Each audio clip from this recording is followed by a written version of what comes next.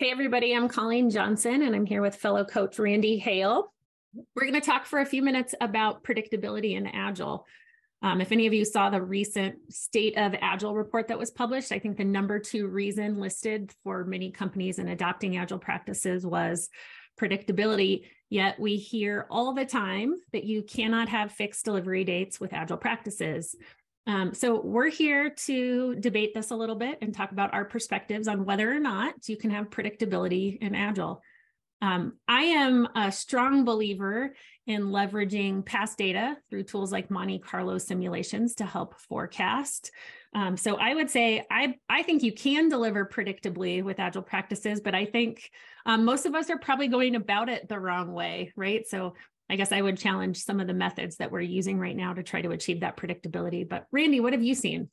Yeah, I completely agree. I think you hit on something really important, which is predictability of what? What do we actually want to be predictable? And I think the challenge most organizations have is they're focused on predictability measures that are not the most important thing or not the most impactful thing. Predictability of, are we hitting our budget exactly on to the penny? Are we hitting the delivery date? We should be predictable at what's the value of what we're doing and how is it creating an impact? How is it impacting our customers, our internal users, whoever they might be? And I think there's just different things that should be focused on. Yeah. And I think predictability requires a couple of things in your process that we often ignore. When we look at things like Little's Law, it assumes some stability of your system that is often hard to achieve, I think. And if we even take a step back from the date component of finding an accurate date and having ways to achieve that date, there's this other element of, is our system stable enough to make sure that we can deliver on that date? And I think that's the part too, where we have to start looking at things like how we're pulling work in, who's doing what work, are we maintaining a consistent amount of work throughout our team? All of those types of factors are going to be important if you're trying to have predictable delivery of value, predictable delivery of on-time dates, if that's an important part of your business, which I think it is for most. Yeah, I absolutely agree. And what you just said triggered another thought.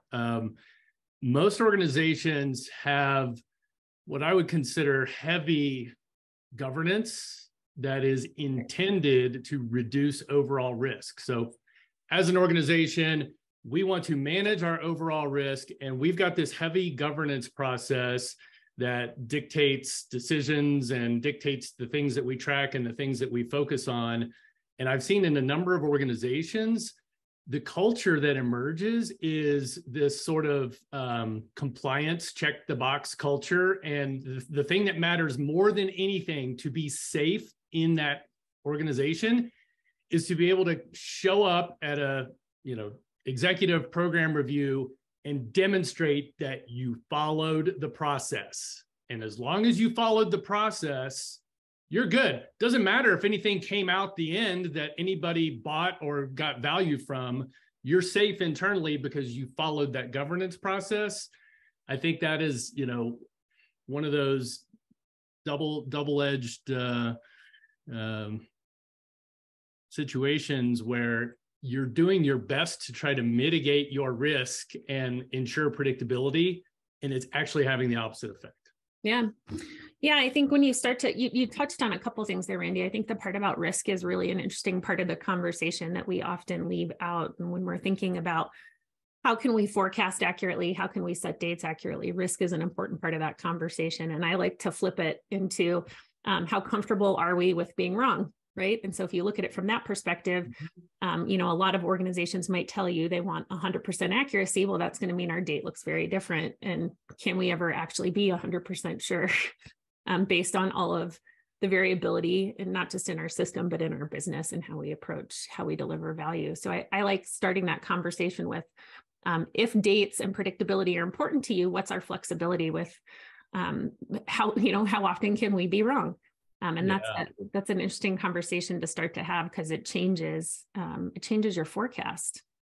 Right. Yeah. Well, and it becomes a self-fulfilling prophecy of sorts when the environment supports sort of that, confirmation bias kind of behavior where we spent all this time on this business case. Like, we know the business case was rigorous, and we've made, we have all this sunk cost up to this point. So often the culture just reinforces, double down, get the thing done.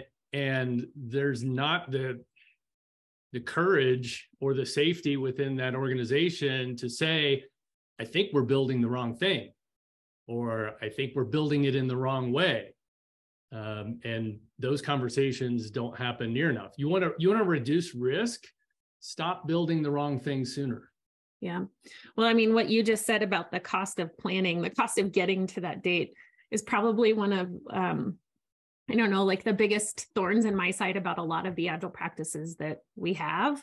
They require a ton of upfront planning to try to feel like you've got a date, right? And it's wrong before we even start that work. And then, like you said, I think because we've spent so much time and energy coming up with that plan, we hold it tighter because we don't, we've come up with a plan and it can't be wrong, instead of coming up with a more lightweight approach of getting to that target date. And that concept I mentioned of leveraging Monte Carlo simulations and things like probabilistic forecasting, where you're using past data for that, are a pretty lightweight way to start to get future delivery dates, right? Absolutely. Where you're not having to pull in an entire development team or have stories that are fully written in order to story point them. We can just start to use some of the data we have on how long things in the past have taken us, and how much work we've gotten done in the past, and run models to tell us when we can expect to get future work completed.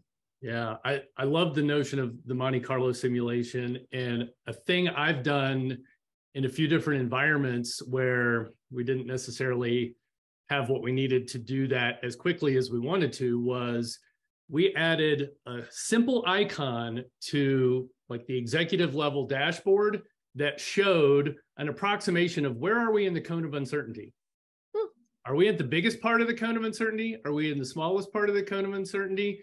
Because the conversation we want to emerge at the executive level is, how do you move this thing through the cone of uncertainty? Yeah.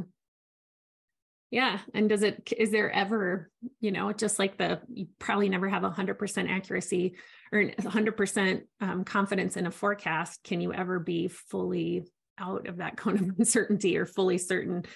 Because if we're always looking to incorporate feedback and change what we're working on based on feedback, there's always a little bit of swirl. Yeah. Yeah. I think for me, the big takeaway for me is,